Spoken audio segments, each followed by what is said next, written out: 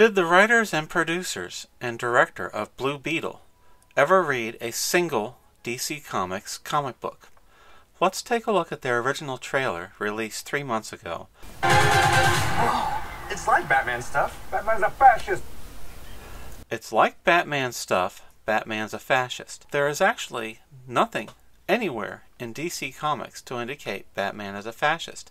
This was something posited on online social media discussions, saying that Bruce Wayne is a fascist dictator who uses his wealth and privilege to oppress the lower class. But this is something that only exists in very narrow circles online. The comic book Batman spends his time fighting muggers in dark alleyways. His activities are secret. He does not have a reality show explaining his gear or his motives or his background. Bruce Wayne never publicized that he's Batman.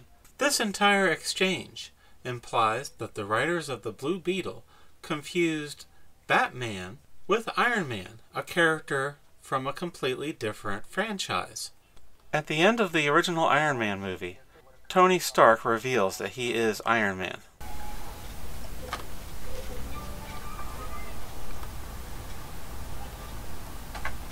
I am Iron Man. This was a dramatic decision by the writers of the Iron Man movie to have this character reveal himself as Iron Man. Did the writers of the Blue Beetle confuse Bruce Wayne and Tony Stark? It really seems like they've never read any comic books at all, because what this character is saying is actually confusing the online complaint that Bruce Wayne, billionaire, inventor, and activist, is a fascist, which actually is, again, something that never occurred in any comic book.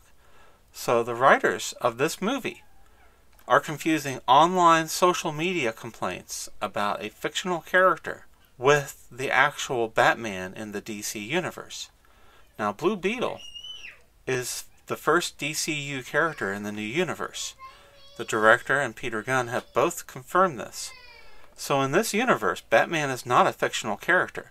Batman is a real person on the same planet as the Blue Beetle. Watch again what the family of the Blue Beetle says when they discover the secret lab containing Blue Beetle gear. Again, this is something they did not invent. They have no idea what this technology is. They just stumble across it. It's like Batman stuff. It's like Batman stuff. Folks, Batman operates in the dark of night in secret. There is no way that civilians who have nothing to do with the superhero world would have any idea what Batman stuff looks like. Batman never came out on TV as Bruce Wayne saying, "Here's all my gadgets for all you kids to buy my action figures." Remember the context. In this movie, Batman is a secret fugitive from justice fighting muggers and burglars in back alleyways. There is nothing public about Batman. There is nothing about Batman that says, "I'm doing all this by light of day." No, Batman is a creature of the night. Ordinary civilians not only have no idea that Batman has a Batcave, they have no idea that Batman has an array of these gadgets. And he certainly wouldn't tell the public about his gadgets because it would hamper his ability to fight crime. So what is this kid talking about? He's speaking in terms as someone who reads Batman comic books. But that's not the same as being in the same universe as an actual man calling himself Batman who is secretly Bruce Wayne.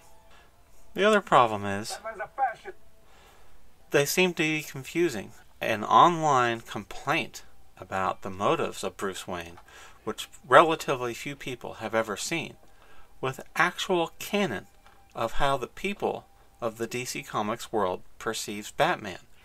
For this man to say Batman's a fascist, he has absolutely nothing to base that on. But these people have never heard of Bruce Wayne being Batman. He never publicized this. That's a completely different universe at Marvel Comics. The writers of this movie have no idea that Iron Man is a different character than Batman.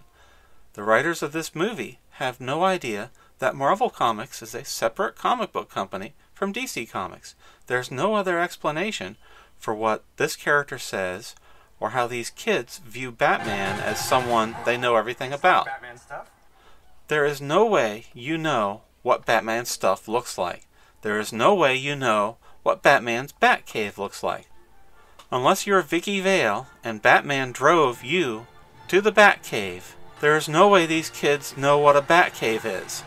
There's no way these kids know what Batman's gadgets are. He didn't hold a public press conference like Iron Man explaining all this. This is Batman, secretive figure of the night. Look, this is a Batcave.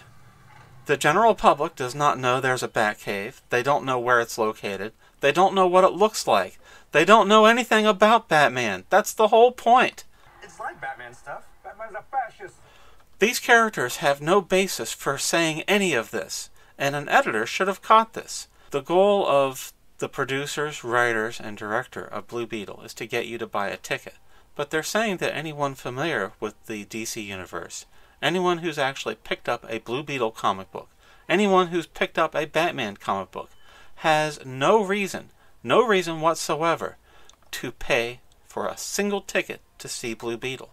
That's their starting premise for getting people to go see the movie. It's stupid. If you don't even know that Bruce Wayne is a different character from Tony Stark, why are you in the business of writing superhero movies? It's like Batman stuff. Batman's a fascist. There's no way any of these people in this movie make sense.